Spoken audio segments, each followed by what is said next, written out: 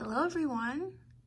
If you're like me, I've been using Miyuki Delica cylinder beads since I started beading a few years ago, and they were just more readily available in the bead shops that I went to. I've actually never seen a Toho Aiko in store.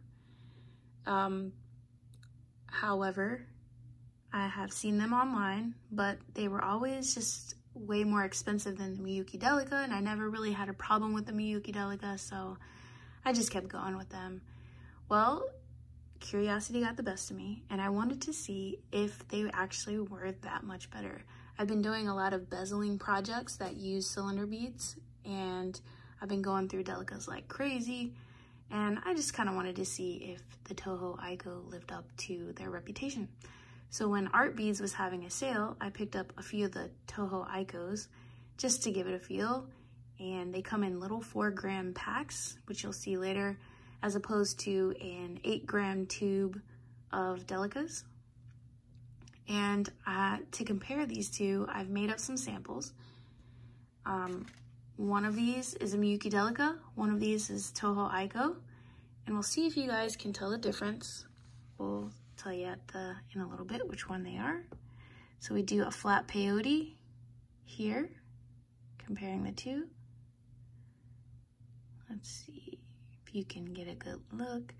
Now I use the same fire line and the same count for each of these samples, just so you can get a really good feel.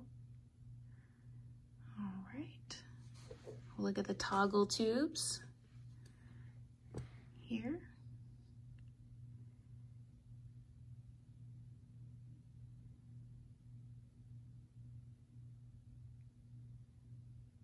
Both pretty good. I love cylinder beads. It's very relaxing. I kind of like exact stuff sometimes. Let's look at these rounds. So for this sample, if you guys are like me and do a lot of bezeling, you know, a lot of times we'll start out with a round of cylinder beads to get the bezel going. So this is just a round of 30 with an extra round of cylinders. And they both look kind of the same to me. The ones on the right they seem to be a slightly bigger. I don't know if you guys can tell that, but it looks slightly bigger. Anyway, get your guesses in. If you guessed that the Delica was on the left, you'd be correct. These are the Delicas, and these are the Aikos. I actually picked this color in particular because this is one of their fiber optic colors.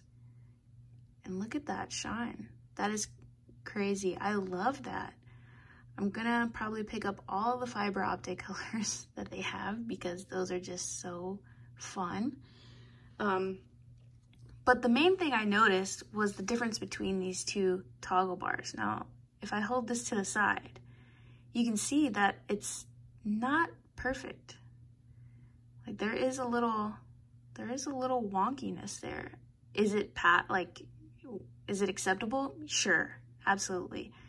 It's not gonna make or break a project, but there is some irregularity there as compared to this, which is just a straight up tube. Like there's no irregularities.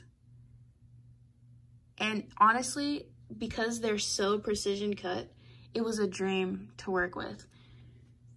To showcase the Aikos, I just wanted to do a simple pair of earrings just so you guys could get the feel. So I didn't really embellish these very much, but here's another one of the fiber optic colors, and look how much that shines. That is crazy. That is crazy. I love that. And I just haven't seen anything even remotely like that in the Delica line. Maybe I'm wrong, I just haven't seen it, but wow, those really, really catch the eye. And here are another few colors of those the fiber optic. Look at this tea rose. But yes, these are the packets that they come in. They seem super small. These are 4 grams. And like I said, I did kind of the math. On average, Miyukis are 40 cents a gram, just about, depending on the color, of course. But the Tohos are about 90 cents a gram. And so that's an extreme price difference. I mean, that's more than double what they cost. But if you use cylinder beads a lot, depending on your application, I use them a lot in bezeling. So